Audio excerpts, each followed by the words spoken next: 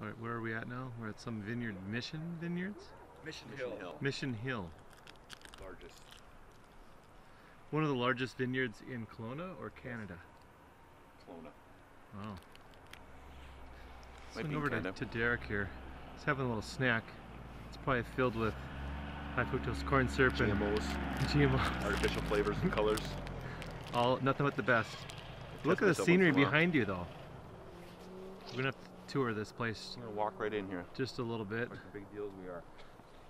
It's a little cloudy for getting too much behind the mountains there, but you can kind of use your imagination.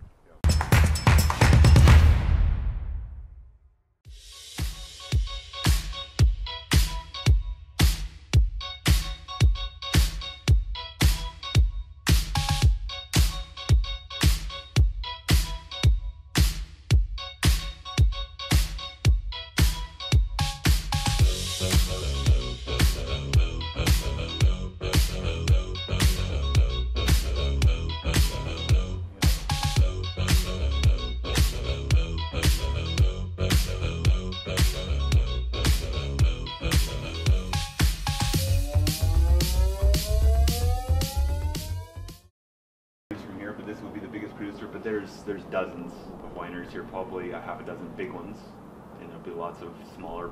There's probably literally 40, 50 wineries at least. I don't know for sure, but there's probably more than that, to be honest. This one's massive. Area. This is wine-producing country. What did you think about Canada? Did you think there'd be wine? No. Vineyards not at all. and wineries? But I think Canada, I don't think. You think cold, Eskimo, Well, I mean, igloos, not to the point where, yeah, you guys live in Eskimo. we don't grow our own food here. Yeah, you got the toucan because you need it. You know you're from Minnesota. This is called Toot. Not that warm. It's not tropical in Minnesota. There's going to be a test after this. Yeah, we have a final exam before I head home. Oh, there's the bell, appropriately labeled. That's it. And that's the end of our segment. Recess. Alright, we're downtown now. Heading over to some type of lunch place. I'm not sure the name of it though. What's the name of it? Cactus Club. I'm not sure what that is. That looks like an apartment complex too.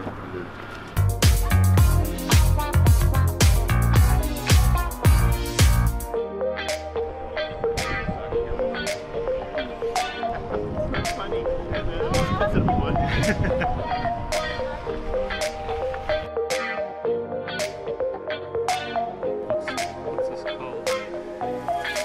Name of this place, Derek? Canyon Falls Park. We're gonna check out this hike here.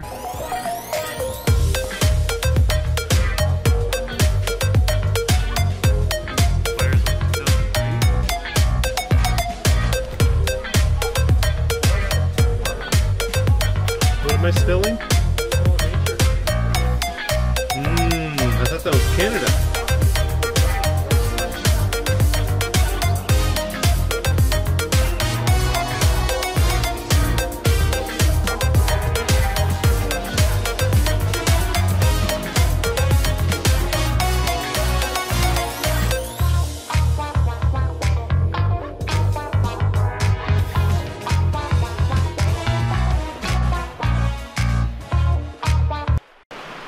What's the deal about salmon or salmon? Salmon or salmon as Canadians call it.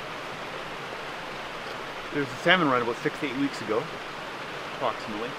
And as you know, salmon creates those heroic feats where they swim upstream Yeah. to fertilize eggs or whatever it is that they do.